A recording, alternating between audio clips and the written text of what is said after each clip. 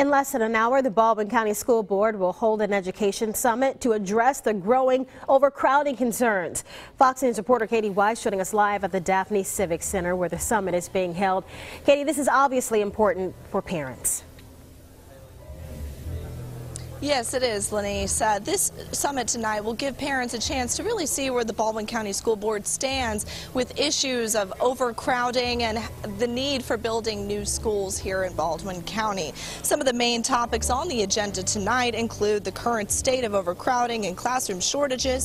Officials will also be comparing Baldwin County to other communities across the state, and they'll talk about possible construction of new schools here in the county. And now I'm actually joined with the Baldwin County School Superintendent Robbie Owen. Thank you so much for your time this afternoon. Could you just tell us a little bit about your stance this evening here at the Education Summit?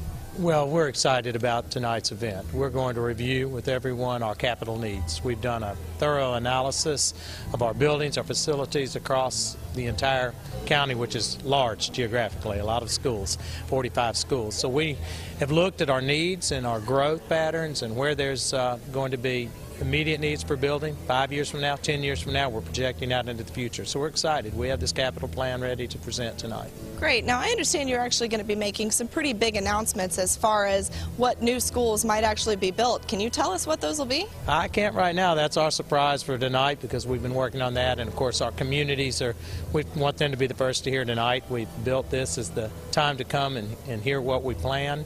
But we have really worked hard. We've talked to community members. We've had parents and teachers and everybody imaginable come in to tell us. We've gone out to mayors of each of our larger communities to see what they think, come back, tweak the plan. We feel like we've gotten all the input we could possibly get to do a good plan.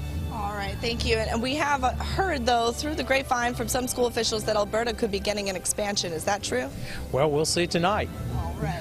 Thank you very much. Okay. Robbie Owen there, the Baldwin County Interim School Superintendent here speaking with us this evening. And the meeting will begin tonight at the Daphne Civic Center at 6 p.m. if you would like to come out and voice your opinion.